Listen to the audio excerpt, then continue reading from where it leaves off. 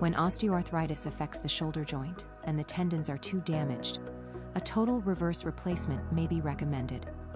This type of implant shifts the center of rotation of the shoulder, allowing the deltoid muscle to take over the role of the rotator cuff tendons. The procedure is performed through an incision of about 7 centimeters at the front of the shoulder.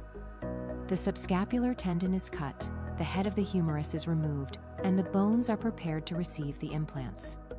On the shoulder blade side, a metal plate is attached to the glenoid cavity, onto which a hemispherical piece is screwed. On the humerus side, a metal alloy prosthetic stem is inserted, topped with a polyethylene cup.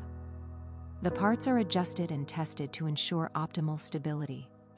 After washing, the subscapular tendon is reinserted and the skin is closed. There is no immobilization after the operation. Rehabilitation begins the next day, and recovery takes approximately 2 months.